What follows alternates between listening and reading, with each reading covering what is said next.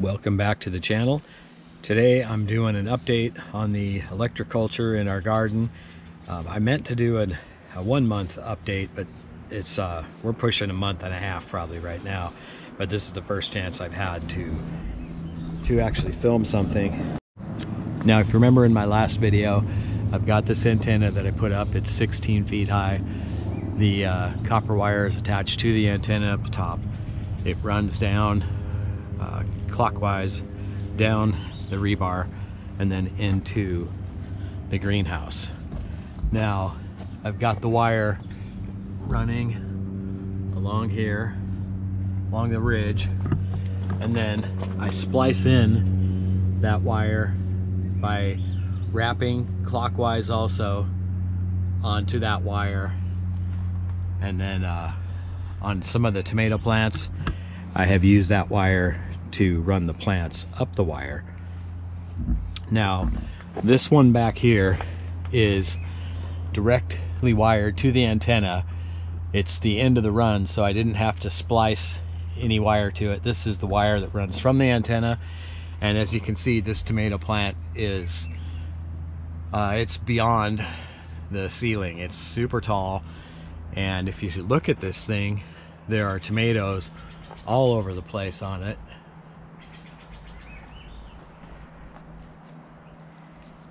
So fruit everywhere. Now the one next to it is not wired. There's not as much fruit and it's not as tall. Not to the ceiling yet. It's probably a foot from the ceiling. There are some tomatoes on it, but nothing like this one that is directly wired, and that wire goes down into the root area of the plant. Another example is this cucumber plant. This is English cucumbers. It's tied into the direct wire, the main wire, again wrapped clockwise, and then comes down. The cucumber is growing up the copper, and I've tried to wrap the copper, the plant and the copper, so that the copper goes clockwise around the plant also. And you can see there's a bunch of cucumbers on this thing.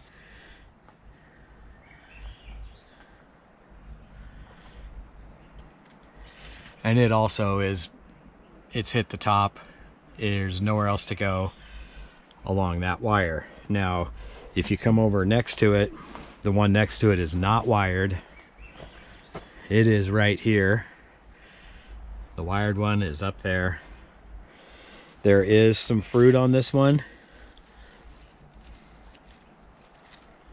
but not as much as the other one. Now again, here's another English cucumber tied in with the clockwise wrap of the wire onto the main line, and the plant is growing up that wire.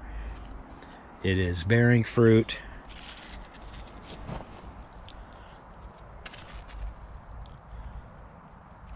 And again, like the rest of them, the copper wire runs down into the root system. Now, this tomato plant is also connected, clockwise wrap, and the plant is going up that. We do have some tomatoes there, and yeah, so this one is not wrapped or wired, and it's doing pretty well. It's actually a little taller than this one that is wired. Now I don't know if this is getting some of the benefits of the antenna that's right outside the door. That could be. And another one we have in here is this squash. I believe this is a butternut, and it is wrapped onto the main line and then comes down into the root system. And that squash is doing pretty good. Now normally squash, we have pretty good luck with like zucchini squash, but this is a butternut squash, and we have never had butternut squash or acorn squash get to full maturity. So going to keep an eye on that. If we can get that squash to get to maturity, then you know there's a good chance the Electroculture is doing something there. Now, something I will say about these plants, these tomato plants and the English cucumber, they were all about the same size. So showing where it's wired and the direct wire, I gotta think that it's making a difference. I mean, there's just so many tomatoes on this one, especially this one that's direct wired to the antenna. It's really, I mean, it's just got a lot more growth than any of the other ones. Something else I did over here, these 3 tomatoes here were the same size. I wired this one to the main line. Again, trying to do a clockwise wrap off the main line. And you can see this one is taller than these two, and they all started out the same size. So it's taller. It doesn't have a whole lot of fruit on it, and neither do these. They all have about the same amount. So I think the big test is going to be how much fruit we get off of these that are actually wired to the antenna. Now, another one we have over here, again, it's wired in, wrapped into the main line, and comes down here. This is our pawpaw tree, and if you look at this, about a quarter of the growth has happened this year, and this plant is probably about 4 years old. So yeah, it's doing really well. It's usually got close to that much on the leaves, but it seems to be perking up, and it's a lot healthier this year. So keeping an eye on that as well. Now, there's so many variables in our garden. Each year is different. The weather's different. This year, winter lasted about a month extra, but once the weather cleared up, we were getting a lot of sun up here in the greenhouse and up in the garden area. We were interrupted by a few weeks of rain again, but now it's back to sunshine. So I mean, every year is a little different, so it's really hard to tell. And being in such a little confined space where I can't spread everything out to see a real difference in what's been affected by Electroculture and what hasn't, it's kind of difficult to say. So like I say, I think the proof in the pudding is going to be how much fruit we get off of the ones that are hooked up to this antenna in the greenhouse anyway. Now, I do have some other stuff out here, and another bed that is wired to the antenna, so let's go check that out. Now, this bed, we've got a wire coming off the antenna going over to this bed, and it's hooked on to just this galvanized piece of metal that's in the ground, and there's a solid piece of this wire underground that is hooked to this piece. So and this one being so close to the antenna, it just seems like this bed is going crazy. There's so much lamb's quarter in here, which is an edible weed. We've got our asparagus that we started this year. That was mainly going to be an asparagus bed. We've got kale in here. Kale's doing great. We've got onions down in here. You can see there are the onions. There's some there. So this thing's just kind of packed with all kinds of stuff. There's volunteer potatoes popping up. I didn't want to thin this out yet until I made a video, but this bed really seems to just like be going crazy. And like I said, I've got that metal thing wired to the antenna, and we have the antenna right here at the base of it.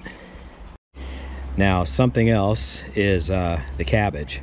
This cabbage we planted, we have never had cabbage get this big. I mean, these leaves are huge.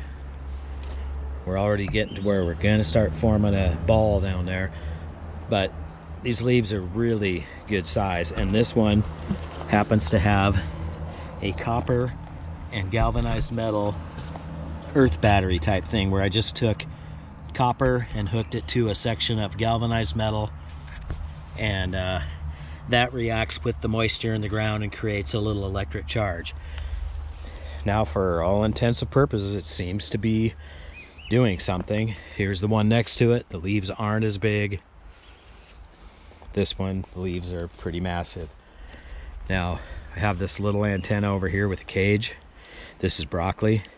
Our broccoli has never been this big this early in the season. I mean, that thing is huge. Usually we struggle with our broccoli. This is one Jen grew from seed, and the ones from seed we usually have a tough time with. So this thing is really taken off. And then again, we got a cabbage next to it. Leaves are huge. Thing is starting to form a ball. Is that antenna benefiting this and that antenna? You know, we'll see. It sure seems like it. It's just, like I said, there's so many variables. We're having such great weather. Now here's some cabbage in another part of the garden. I did do a little copper around a stick in this one. I'm still not sure of the orientation of these. I thought Yannick Van Doorne said that the placement really didn't matter, but I'm still working on that.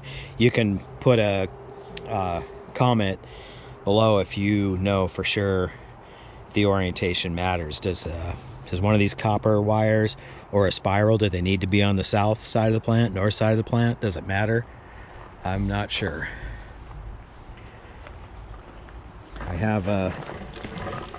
I do have copper spool in here, like this one.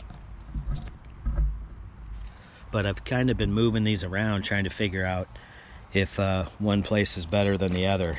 The other thing that Yannick Van Doorne said is best to have these spirals, one facing up and another one facing down. And that way you're sending energy up and collecting energy. That's the theory, I believe. And again, these are clockwise. Now, somebody commented and said, which way do you wind these? You're winding from the bottom. I thought you're supposed to wind them from the top to be clockwise. Well, if you wind it from the top or the bottom, it's clockwise either way. So I wind from the bottom. Yannick has said he starts at the bottom. So that's what I do. It's really hard to tell, but when I look at the 4 years prior to this year gardening, like I said, we've never had cabbage with leaves this huge. Our broccoli has never done so well. The potatoes are going crazy over here too. Now, Yannick Van Doorne says that your antenna, like it's a 16-footer, that energy is spread out 16 feet on the ground around. So all of this stuff could be affected by that antenna. Now, another thing we've got going is our fig tree. This year, we didn't trim the knotweed from around the fig tree, and I'm thinking that's hidden the figs from the birds, because usually we get like 3 figs by the end of the year. Right now, we've got quite a few figs in here,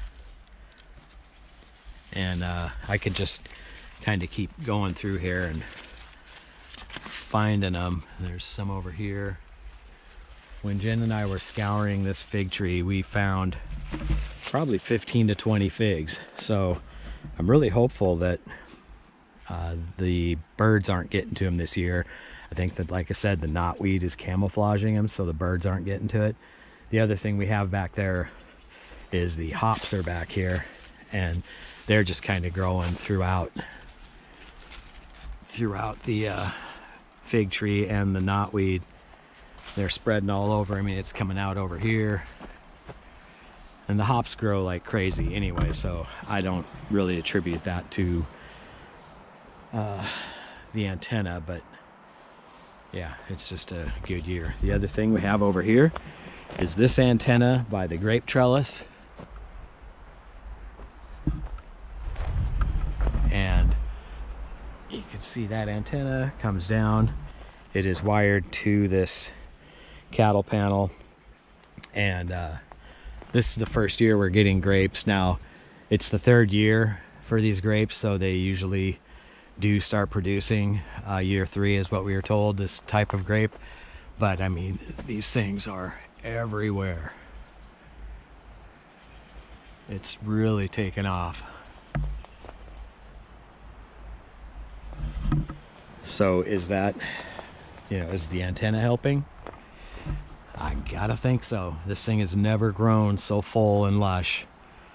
And now we're getting the grapes. Again, it's the third year, so the grapes would pop up, but it's never spread over this whole trellis. We're lucky to get it about up into here by the end of the year. I have another tomato plant here with a copper wire spiral thing going up, and then and it's clockwise also. And this plant was really tiny, smaller than that one, and now it's taller. Not much going on fruit wise, but it is taller than the other one. Now, just to give you an idea of the difference, this is the broccoli that Jen started from seed, and you can see there's my hand. It's not super huge. And the broccoli over here that's got an antenna and a cage, much bigger, much taller.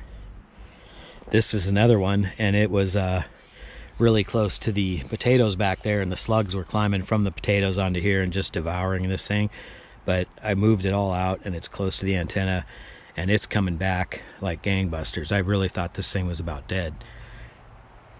Now, a few of these wires that I had spliced onto the main line, I didn't have them going clockwise, and it seems like when I switched them to clockwise, I noticed a difference in the growth. So from what Yannick has said, that studies from before him, people before him, and that the energy flows clockwise. So if you're wrapping clockwise, you're getting that better energy flow, and it would appear that that is the case. I almost forgot. I'm going to take you down by the chickens, by our cabin, and we have an antenna by a pawpaw tree down there. Let's go check that out real quick. Now, this isn't the pawpaw antenna. This is an antenna that's kind of right in our driveway on this box, but I really haven't seen a whole lot of action or growth from this one. We've got some beans planted here. Jen just planted these because the first beans died off. So yeah, I'm not really sure what's going on with that one. It doesn't really seem to be doing much, but we'll take you down here to the pawpaw. All right, so we have this antenna here. It's probably close to a 10-footer. Now, this wire runs down clockwise down this piece of rebar. I've got the main line runs down into the ground, into a piece of copper that goes down into the roots of the pawpaw, and then this one is wrapped on to the main line and to the rebar, and it wraps onto the tomato cage. So this is the most growth we've seen out of this thing. There's a lot of new shoots coming off, and yeah, I gotta think that that antenna is helping. This thing has never been so full with leaves and new shoots. Okay, so that is my 1 month plus review of Electroculture, and I gotta think that it's having an effect. If you do it right, you got to make sure you're wrapping clockwise and your antenna is facing south, and the wire comes off the back and runs north. So yeah, we'll see how it goes. Like I said, I think the proof in the pudding is going to be how much fruit starts producing on these. So the next update, hopefully I can show what kind of fruit we're getting off these. Again, this one is spliced into the main line, and it has quite a few tomatoes on it. So it would appear that anything hooked to the main line is experiencing better growth than things that aren't hooked to the main line. All right, so pretty exciting stuff. But again, I've said this a few times, but it's all subjective to, you know, the weather. This is one of the best growing years we've had. It started late, but we're having an incredible growing season. So hard to say, but I mean, we've had good seasons before, and I have not seen things grow so lush and big like in the first month. And this is just, summer is just starting. We're just on what, it's like July 6th today, so we got a long time ahead of us. I think we're gonna have an awesome yield from our plants in the garden. Stay tuned, and I'll do another update in about a month. Thanks for watching, and if you have any questions, throw them in the description below. I'll try to answer best I can. My advice to you is go to Yannick Van Doorne's channel. It's called Yannick VD on YouTube, and there's all sorts of courses and classes on there in English, and spend some time and watch those, and there's a lot of great information there. Okay, thanks a lot. See you next time.